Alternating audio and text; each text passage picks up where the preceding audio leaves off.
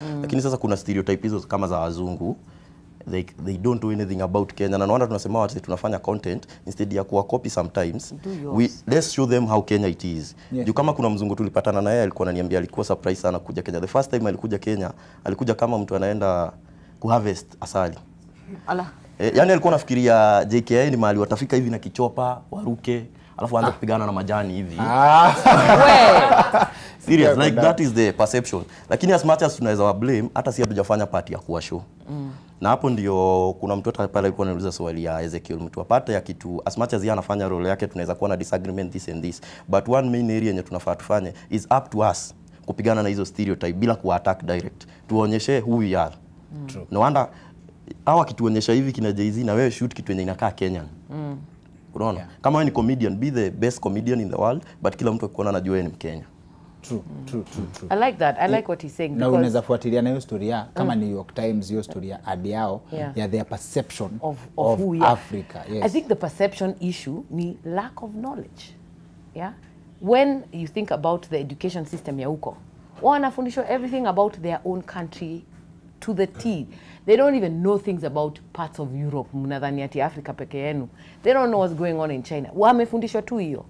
For us, because of whether it's the colonialist or whatever, we have been exposed to a lot more. We are a lot smarter, unfortunately, than they are, because I'll say unfortunately because you'd think it's a first world, they should know more, right? Yes.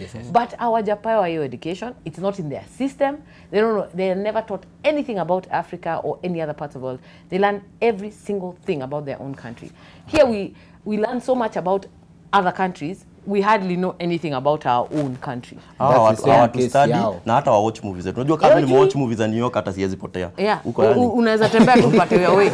Unajua makona zote lakini hawa taking time to study sisi. Because the interest haiko shule hawajafundishwa hawajaambiwa anything. So when they actually the little they know, the majority of them will tell you they know Lion King. Yes. You know, they know this little exposure that has our stories told from their eyes. From their eyes, from a negative perspective of uko, musiwa yenda. Exactly. So they wouldn't know. They wouldn't know. But for us now, it's our responsibility to prove that we are able to do our own content. And that's why when people are wondering, okay, Kaleche siku hizi anafanyanga nini? PR company became events and creative concepts company. I have a salon.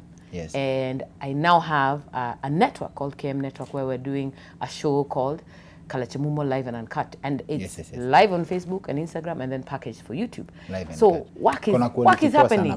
Thank you very much. Yes. Work is happening. Only that, listen, when you start a business, and Kingori, I'm sure you have other businesses other than what you sit here and do. And then they don't know, right? Because some businesses have to work on their own. Konayo kweli. Amejishuku. Wewe wachana na mimi. No, but you see, the business has to have a life of its own. Sasa nikikuja nikuwatangazia niko na hiyo. There are people who actually stereotype the fact that it's owned by me must be expensive, therefore they don't come. Yep. You get, when we first opened the salon, it's been open for 8 years now, that people thought that uko ni kwa Kaleche ni expensive, and then the stylist thought uko tukienda tutalipa do mob juu ni Kaleche, as if I have a well of gold that I dig. Yes. So I had to separate the two, that the business can operate. It has nothing to do with my name. The other two businesses that I put together have to be away from me unless it's this one where I'm a host and I'm the executive producer.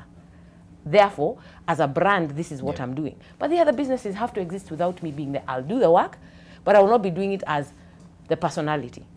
If you mix the two, but I think some stereotype kama hiyo ya business ama nini, there are two ways sometimes to look at it. Unaweza geuza hiyo stereotype ikuwa advantage. Kama mimi nataka tuseme kuanzisha biashara ya kuuza viatu. Nasema ni za Desagu men. So msi atakuja kubuy juu anataka kunijenga. Ama naweza inyamazia. So I think ni how to take. And it depends on which industry. Yes. I think it's the industry. Final nini before we let you go, just inaitwaje? Ini just a yes or no thing. Okay. Tukitoka kwa hizo stereotypes za can you imagine by the when it comes vile Desagu alisema the enemy of my enemy is my friend, for lack of a better phrase, wakati ilikam ni kudeal na New York Times, we ignored all the stereotypes za internal tukadeal na as Kenyans. Accordingly. Tanzania tumedeal na as Kenyans, we have dealt with Tanzanian as Kenyans, and we've dealt with hata Nigeria, lakini Ugandans ndio ukipata. We deal with them as Kenyans. But sasa stepping out of hizo stereotypes za nini hizi za mademu wanapenda do. Do you believe mademu wanapenda do? Huyu ameteseka sana na hiyo. Guy, that's a stereotype that I believe is so big, juu kuna madem siku hizi wanaharibu jina, wanachoma because they don't want to work for what they see a person, for example, like me has. Yes. They don't want to work. They want an easy way out. And that applies to the boy child too. Amekuwa lazy. Andaka kuja anikatie mimi, sasa hiyo ako 12, okay 20. And he wants to kunikatia ati because he thinks I'll sponsor his life. Anakuchimba dhahabu. Whoa. I was can